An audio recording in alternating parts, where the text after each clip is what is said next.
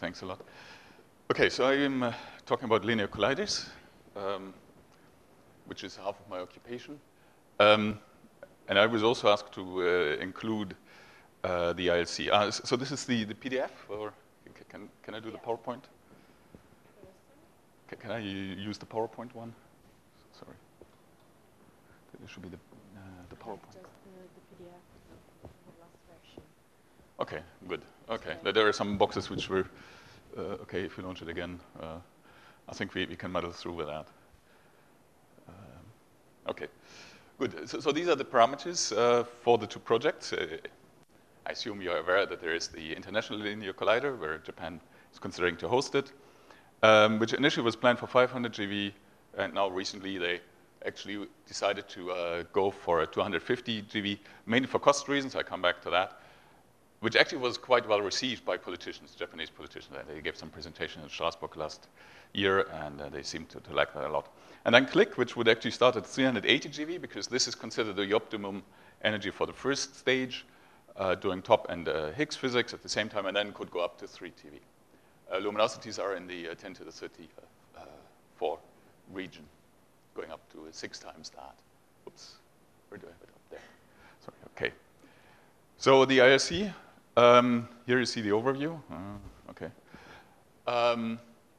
Basically, the machine would be something like 20 kilometers long, 250 GeV center of mass, luminosity 1.35, very precise, 10 to the 34. And the challenges are mainly in the cost, which is in the Linux, so that's the large cost driver, and then certainly in the getting the nanobeams to get to the high luminosity.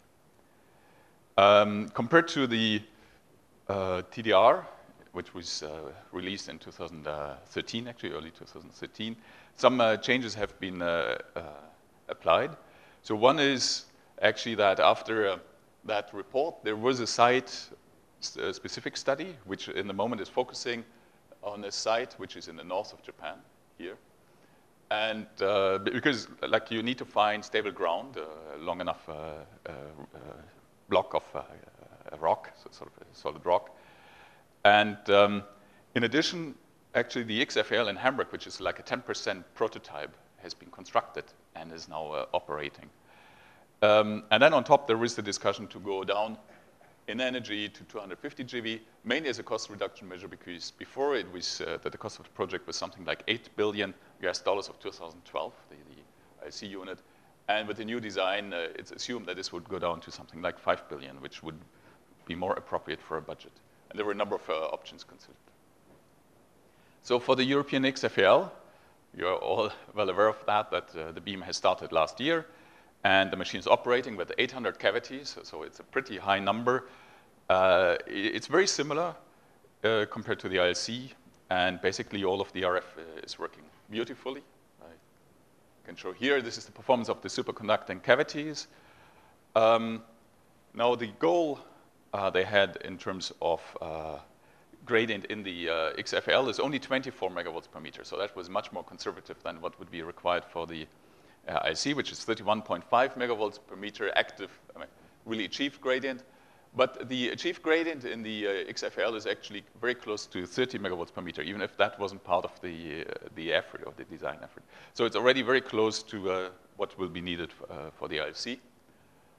And then there is actually some further improvement which hasn't been used for the XFL yet, which is that people in the past did try to improve the cavities by doping them with nitrogen, which actually gives you better performance at lower fields. So you get higher Qs, you get less losses, they become even better conductors. But now there is a new method, which is nitrogen infusion, where you actually fill the cavity with the nitrogen, and then you let it at low temperature sit for several hours. And that seems to push the gradient with the high quality factor even higher. So that is assumed to be able to push the gradient further beyond the goal that is needed for the IC. Other cost reduction issues were considered. They all come out to be in the % range. So the total cost reduction that can be achieved with the design is minor. It's a few %. So that's why then the energy was changed, because that's a dramatic change. 35% of the cost reduction come from there, out of 40%, and 5% from the other parts. There's a worldwide collaboration on the superconducting RF development. And as you can see, this involves all areas. Okay, basically all countries, and that's a nice example of an international collaboration. So in general, the ILC parameters are demonstrated here. You see all of the RF parameters, the beam quality. There is a test facility actually where the squeezing of the beam to achieve the very small spot size is tested at KK. The goal there is 37 nanometer, and so this is like a 10% difference. And you see all of these parameters are achieved. So basically, the project is mature. Here now, there would have been a flying inbox, so sorry for that. So basically, what the project is doing, it's waiting for a political decision. Everything is ready. It's up to the politicians to throw out the money and go ahead. And in the moment, everybody is waiting for the Japanese to actually propose that and to go into negotiations with other countries. This here is just to show you a nicer view of the location where the project would go. Actually, there is a second site which was considered in the south of Japan, which may come up again. Okay, now here I have a bit of a problem because of the PDF instead of the PowerPoint. I will now go to the CLIC scheme, which is explored as a project for CERN, something located at CERN. That would be, and the focus of CLIC was actually on the 3 TeV collider design, so to go really to high E plus and minus energies. In order to achieve that, superconducting technology is excluded because it's very difficult to get these high grains with superconducting cavities. They're inherently limited because of the superconductivity breaking down at high gradients, and therefore one needed to go to normal conducting acceleration. Now that requires, on the other hand, that you have a very short, intense beam pulse, and that requires that you have a power source that can provide very high power in a short moment. So that's one of the main difficulties. So here you would have seen the CLIC collider. It's also a linear collider with the 2 main Linux pointing at each other, being focused there. And the trick, in order to produce these high peak powers, is actually not to use conventional technologies like klystrons, but rather to produce a very long pulse drive beam, which is produced over something like 150 microseconds. And then you chop this drive beam into short chunks. You merge the pulses of the drive beam. By that, you get to a very high intensity beam. And then you use that beam, you send it into the main LINAC. You use that, sending it through some structures to extract power from that, RF power, which you then feed into the accelerating structures, as you can see here. And so you turn something like a 100 ampere drive beam, you take its power, and you accelerate something like a bit more than 1 amp of main beam with a very high gradient, in this case of 100 megavolts per meter. Okay. So now, while the goal is to go to very high energy, certainly there's lots of physics that's important and interesting at lower energy. So what we did do in the last few years is to develop a staged approach, because you don't want to build your full machine and then operate at a very low energy initially. That's a waste of money and time. So you would rather start with a short machine that's shown here, which would go to 380 GeV, consists of 4 sectors of this drive beam acceleration, and it would run at the top threshold at 350, where actually the integrated luminosity needed is not so huge, so it would scan over the top threshold. And then it would sit somewhat above the top threshold in order to produce lots of tops to measure the back-forward asymmetry, and also to do with the Higgs physics, because our physics experts tells us it's easier to do and better to do the Higgs physics at 380 than it is at 250, because you can better distinguish the jets and you get actually better measurements. So that was a real optimization done for that. Okay, so this would be the first stage. And after that, you would then just extend the LINAC going up to, say, 1.5 TeV or finally to 3 TeV, all of this fitting into the Geneva area. You see the LHC here.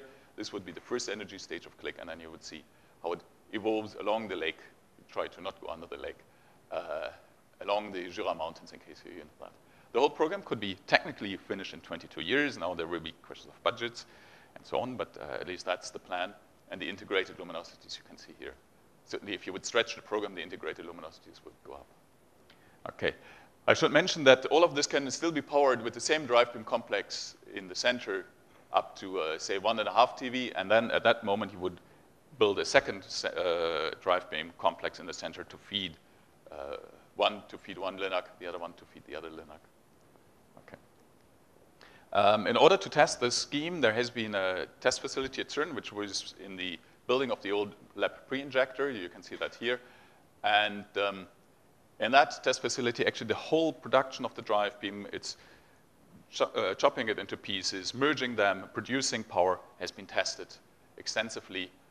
And that program has been very successful. You can see that here. This shows you, as an example, how the power of the current of the drive beam is building up in the combiner ring.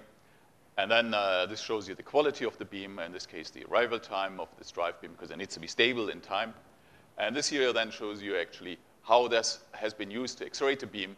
So the beam without the drive beam, the main beam was here at about 200 MeV, and then was accelerated with something up to 150 megawatts per meter.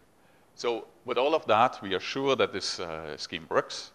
And so this test facility now has been stopped, and instead a new test facility using many of the components is built in order, or now already operational, to actually do tests of the main beam and of, for example, instrumentation, test of components at high quality. The other main ingredients, except for producing the power, are the accelerating structures. And so there is the question, can you achieve the gradient? Because what happens if you have too much gradient in such a structure, they will spark, and then that will give you a limitation of the gradient. And so here you can see actually how the performance of these structures has been measured. Basically, all of the structures have to be extrapolated to this line. This is the breakdown rate that we would have that we can allow for the 3TV machine. And you see that almost all of the structures nicely achieve the gradient that we need. So the structures are now well understood. And so the focus of the technology development now is to make the structures cheaper, because you want to reduce the cost.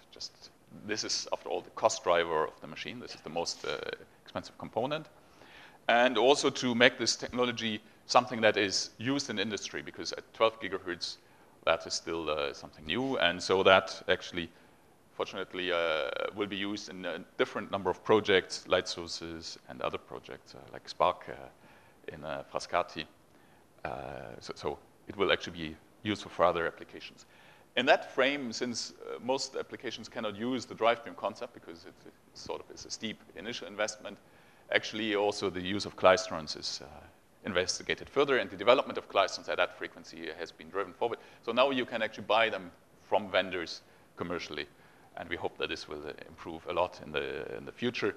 And so for the first energy stage of CLIC, we also develop an alternative where we would use klystrons instead of the drive beam. That is okay for the first stage, but then it would become more expensive as we go to higher energy. So it's only an alternative for the first stage. There are many other technologies that are being developed. One is more efficient klystrons. That's actually something which the FCC took over, this development, because klystrons are limited to something like 60 to 70% efficiency, and the goal is to go to close to 90%. So that would be very good. Industry doesn't seem to push that development very much on its own, so we are doing that. Then the use of permanent magnets to reduce the power consumption of the machine. So like the probably biggest permanent magnet has been assembled in the UK, which then would be a prototype for a bending magnet for the drive beam. And also we try to improve the main Linac module for cost, just because that's the main cost driver. Just on the experimental conditions, I will not say very much. They have been studied in detail for the 3TV, for the 380 GV, and they are perfectly fine. So the background rates are low enough. The luminosity spectrum is well under control. It can be used in the reconstruction. This has been studied in great detail. One of the things which is like a difference, at least to FCCEE, is that our detector people told us very much that we should try to move the final focusing magnets, which were at 4 meters from the interaction point. So sitting inside of the detector to move them out. And so we made a big effort to move them to 6 meters away from the interaction point, which in our case means the detector fits between the focusing magnets. And that works, and that was a big effort to make the design of the optics, but it worked beautifully with all this effort. So I'm not sure if this will not come up for other E plus and minus colliders again. Okay, cost and power. So the power consumption for the 380 GV machine is something like 250 megawatts estimated, but we are sure this will be brought down to below 200. We actually already reduced it by a significant amount because there were some overheads, but not necessary. The cost estimate from the rebaselining, so from the first iteration, was 6.7 billion Swiss francs. Now also that will be reduced to below 6 billion. So then it's roughly comparable to the LHC with some inflation and maybe a little bit of extra. So it is something that CERN could handle. In this step, we already also saved quite some money. So we, like the injectors, at the 3TV design, the injectors were a small part of the cost. But actually, if you look then at the 380 GeV machine, it's still the same absolute, but much more relative cost. So there we saved like almost half of the cost. So that was a nice saving. And so we will bring it to something that's affordable in terms of power and in terms of energy. And you see actually this here is the CERN energy consumption per year, and you see the first stage will stay below that, and then we would slightly exceed it. So we certainly try to improve also the energy consumption up there. For the site, it nicely fits along the Jura, so you avoid the bad rock under the Jura and the lake, and you can go beautifully here, and this central site would be in Prevsin, and the whole central complex, including the drivetrain production, would all be on CERN property right now. So it fits, it has been designed exactly for that, so no problem in this. Up to the 3TV, and then it starts to be a little murky, and we have to go under here, which, I mean, it probably can be done, and we go into some vineyards over there, which may create some issues, but 50 kilometers is sort of fine, let me know. The technology, as I said, is used for other purposes. It already, for example, there is a Swiss FAL, which is using 6 gigahertz normal conducting technology, and now there's a EU co-funded activity, which is using the click technology and seeing how that can be used for FAL. So the idea is that a number of institutes, here you can see all the partners all over Europe, well, including Australia, China, and Turkey, for example, to make a common CDR, which you can then use, and your home institute can have a normal conducting FAL based on that, which is not quite as performant as the superconducting one in Hamburg, but way cheaper. So it's an order of magnitude maybe in cost. And so that is quite interesting. And that is currently promoting and distributing the technology and helps us to develop the industrial base for the novel technology. For the roadmap, the goal is by the end of this year to have the input for the European strategy ready, because the European strategy, after all, asked us to provide that, so that's what we are doing. And that will be in the form of a project implementation plan. So it's like a short update on what the 380 GeV machine looks like as compared to the 3TV machine, because we have to describe that, and then a plan of how to go from there. And so this is here the project development phase. Now we hope that there is some decision by the European strategy in whichever form that will happen. And then depending on that outcome, one could actually go into the direct preparation phase immediately after, if they can make their mind up. And then it would take like 5 years or so to prepare actually the start of the project, because you have to get all of the people, the technical experts in, you have to train many more people, you have to extend that. And then construction could start, and so you could dream of having the first beams in 2035, nicely when the high luminosity LHC is switched off. Okay, so that's the plan. I should mention, just for your curiosity, because I saw that there was plasma acceleration somewhere in the CEPC, that one of the things we are also certainly looking into, since this is going to very high energies, it's the question of, can novel technologies like plasma acceleration be used in the long run in linear colliders? Now, some people are very optimistic and say, this is the next, already for the next stage. I think this is not true. But in the long run, this could actually become useful, because the gradients you can get, I mean, the highest gradient ever obtained was 50 gigavolts per meter, and something like a few gigawatts per meter are more routinely achieved. So it's an interesting technology, but it will need many years to develop. So what we started doing is trying to understand which limitations that will put on the design, so that it can be integrated later once it becomes available, if it becomes available. And that's certainly useful, because you won't have a road to the future beyond even the 3TV. Up to 3TV, I feel that probably conventional technology is better. Let's see. And the idea would be just you have like these plasma cells in a row, and you would X-ray the beam. But that, okay. I guess you're all familiar with how that works. So in conclusion, I think there is very important progress towards the European strategy. For the IC, with the European XFAL, and the focus on cost reduction and the scope reduction, everything is put in place to have a political decision in Japan, and we are now waiting for that. I mean, no, there's nothing we can do, just see what they do. For CLIC, normal conducting FALs are prototypes, so that becomes a quite mature technology. The Swiss FAL, they did do wonderful precision things. I mean, we were quite impressed to see them. Okay, it's like a Swiss. They like to do things really properly. So sometimes they are even more demanding than us for the big collider. We have the optimized 380 GeV stage, which we try to further optimize for cost to get into the system. And then certainly we have a plan of how to extend to further stages, and we try to optimize this. So we will have the implementation plan by the end of the year, and then let's see what the European strategy makes out of all of this. Okay. Thank you. Thanks for this nice review. Questions?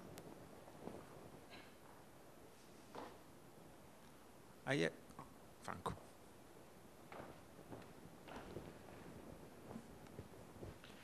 I wonder if you feel confident that if the project was, say, approved soon, that there is no critical R&Ds that still has to be completed to feel confident that this machine can be built. I mean, for both of them? No, for the CLIC. CLIC. Because after all, for the ILC, I think yes. that we have already demonstrations yes. available. No, but we have demonstrations for all of the critical components. So ultimately, in terms of energy, everything is reasonably straightforward. You need to have a few structures that make the gradient. You need to be able to understand that they are reproducible. So that's where we are. So we will get the energy. For the drive beam, the test has been done. I mean, the installation set of 3 was worth maybe 100 million. So this is something that really produced the drive beam. And the quality of the beam was what we needed. In spite of the fact that many of the drivers of the quality, like, for example, the arrival time, the phase jitter of the drive beam is critical to get the proper energy, because a phase jitter is the same all along your main linac. Now, we had specifications where people were quite worried. Then we tried with the equipment which we happened to have, because it was there for lab. It wasn't designed to be particularly stable, and we achieved what we needed. So I'm totally confident that we can do better than that by an order of magnitude, and the XFL in Hamburg actually does do phase stabilities an order of magnitude better than what we need, and then what we achieved in that. So I think their drive beam, everything is fine. And then other challenges are the alignment of the components. But there has been a program which exactly focused, I didn't have the time to really go into that maybe, which focused on proving that we get the alignment accuracy that we need. It's based on the wire system similar to the one used for the LHC insertions, for the straight insertions. And that works like a charm. So we achieved what we needed, which is of the order of 10 micrometer alignment. So an order of magnitude better than you would conventionally do. And then for the other things, you need to keep your components stable. And so all of the magnets will be put on piezo movers and will be equipped with sensors that sense the motion of them. So because the problem is the natural ground motion could move them too much. Now, actually, I should be a little careful there. If we use the lab tunnel as a model, we would not need stabilization. The lab tunnel is extremely quiet, and everything would be fine. So what we did there is develop something in case the ground motion is more than we see in the lab tunnel. But even for that, there is demonstration of the stabilization technology that is needed. And actually, things were kept stable exactly as performed. So the main thing which, now, if you would get the money, we couldn't just go to industry and buy things right away. It would need these 5 years where you then go from having the proof of principle and having the demonstration to making that something really cheap that industry can mass produce at a high cost. And this is in part ongoing now, but this is something that would take a little longer. But I think there is no major risk left. So, yes, I'm confident. Thank Sorry. you. Thank you. Thanks. Other questions? Okay, if not, I will take mine for the coffee break. And let's close the session. Let's thank the speaker again.